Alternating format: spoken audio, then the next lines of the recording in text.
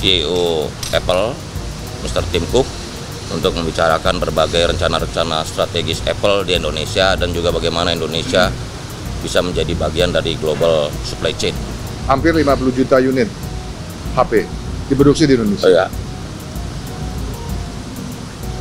2,8 juta unit impor. Ya. Yang diproduksi di Indonesia 50 juta, 2,8 juta yang impor. Dari 2,8 juta impor tersebut, 85% adalah produk-produk 2 juta juga berarti. Angkanya sekitar 1 atau 2 billion dolar, 2 billion atau 2 miliar dolar Amerika. I love Indonesia. I love the feel here, the culture. I love the youth, the vibrancy, the dynamism of the local environment. And so I see all the key ingredients for a country that is doing well today that will do even better in the future. I think the future is very bright.